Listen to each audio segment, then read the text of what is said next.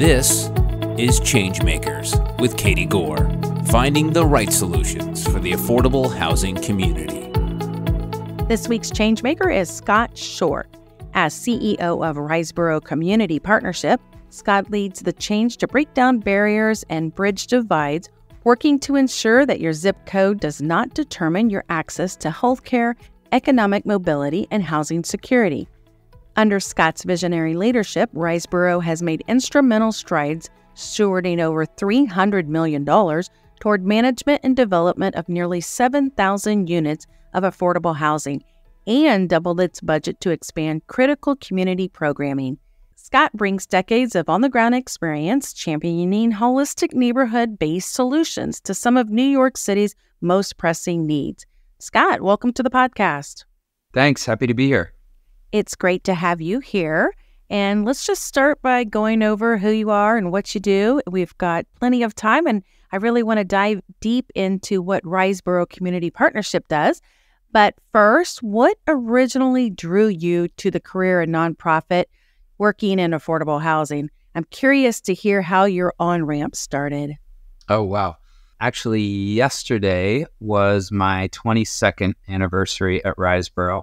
So initially got started as a project manager in our affordable housing development department and really got into it just through an interest in helping people and in giving back to this community of Brooklyn that had adopted me. And I'm originally from the West Coast, from California, and moved to Brooklyn around 2000 and found a home that really resonated with me here and wanted to find a way to give back to the community and help people who had needs for stable and decent and affordable housing.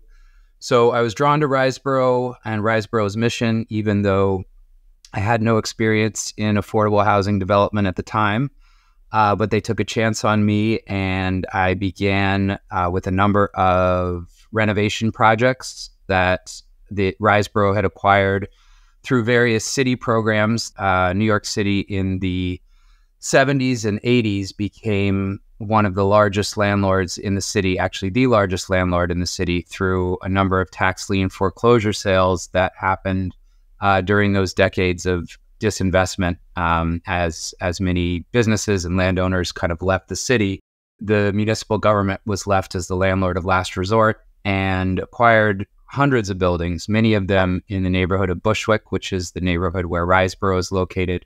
And the city was not terribly good at being a landlord, and many of the buildings had fallen into disrepair.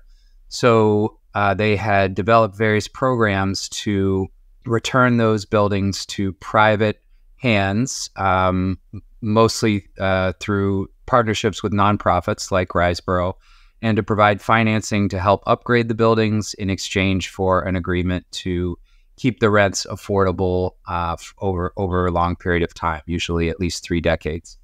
So that's kind of how I cut my teeth in the affordable housing world, working on those types of buildings and renovation projects, most of which had tenants in place who were living in very substandard conditions.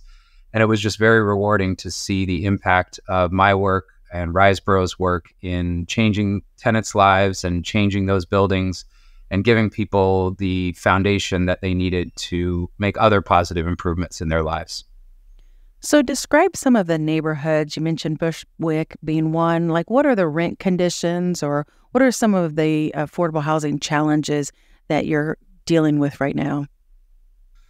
Yeah, so the challenges have evolved a lot in the 22 years that I've been doing this. I think when I first started, many of the neighborhoods that I was working in Brooklyn were not very desirable places to live, and rents were depressed, services were depressed.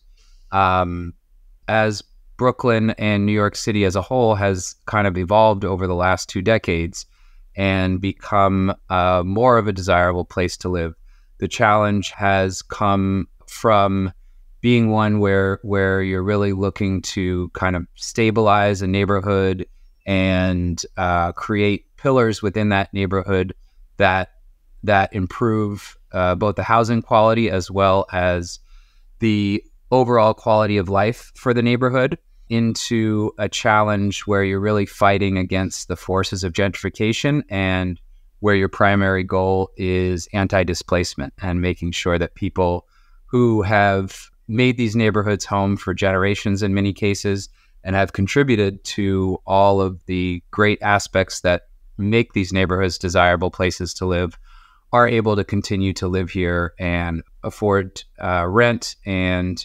enjoy some of the benefits that come from the urban development that has happened, especially in a lot of the neighborhoods in North and Central Brooklyn that RiseBoro does most of its work. You mentioned gentrification and anti-displacement. Are there other inequities that you are realizing as you guys go through and do development? And, are you confronting other pieces in that paradigm there? Yeah, I think another major challenge that we confront is keeping people stably housed and stably supported in their communities as they reach later in life and even end of life. I think so often in gentrifying neighborhoods, it's the senior citizens and those on fixed incomes that end up having the hardest time because they have no ability to increase their incomes at the same rate of change that you see inflation in rents and inflation in goods and services happening in a lot of these neighborhoods. RiseBoro got its start as an organization focused on senior services. Our former name was the Ridgewood Bushwick Senior Citizens Council, and we started this organization out of a single senior center on Stanhope Street in Bushwick that we still operate to this day. And out of that single senior center grew the very large multi-service nonprofit that exists today. But really that focus on seniors and that prioritization of older adults is still very much a part of the fabric and the culture of RiseBoro. So we do a lot of housing projects that are focused on senior citizens. We have a lot of services that attempt to create real supports for seniors, either living in our buildings or living at home in their communities, whether that's providing case management services or assisted living services or home delivered meals or friendly visiting, or for the more ambulatory seniors coming to one of our senior centers and having those social and recreational connections that are so important to a healthy life. That is an often overlooked challenge that you see in gentrifying neighborhoods that RiseBoro is very focused on, and that is how to keep seniors stably housed in their communities. Are you only addressing the senior housing, or are there other components of providing affordable housing that you're doing? No, we really provide the full spectrum of housing for any population that has a need. So low-income families, about a third of our apartments are set aside for them. Probably about 20% of our apartments are set aside for formerly homeless individuals, many of whom have needs beyond just stable housing, whether that is a mental health issue or substance abuse issue, or other types of challenges that can often get in the way of being stably housed. So we provide a bunch of supportive services that address different populations experiencing different challenges to housing stability, and try to meet people where they are and really understand that getting stably housed is that foundation that everyone needs to make any other improvement that they need in their lives, from social mobility, economic mobility. It all starts with safe, decent, affordable housing. And so that is what we believe as a foundation to our anti-poverty mission, but it really extends beyond housing to encompass a comprehensive set of services that help people improve their lives. How many units are you guys either owning, managing, or developing currently? So we currently own and manage about 2,500 units, and we have about another 5,000 units that are in our development pipeline. And our strongest footprint is in Brooklyn, and specifically in North Brooklyn, where we got our start. But we're doing projects across the city now, and working both with New York City government and New York State government, as well as private partners, to try to create affordable housing wherever we can, and as is consistent with the RiseBoro philosophy, really surround that housing with a set of services and resources that can give people the tools that they need to make other positive change in their lives. So it's not just housing for housing's sake, but it's really about housing as a tool to help overcome poverty. That's an impressive amount of units in the pipeline. What are you trying to vision or dream for RiseBoro as the CEO now? Do you have a certain number of units, or how do you go about thinking forward? So I think what we have in New York City, and it's not unique to New York City, I think it's really a national problem, especially within urban areas, is we have a housing crisis and a housing affordability crisis.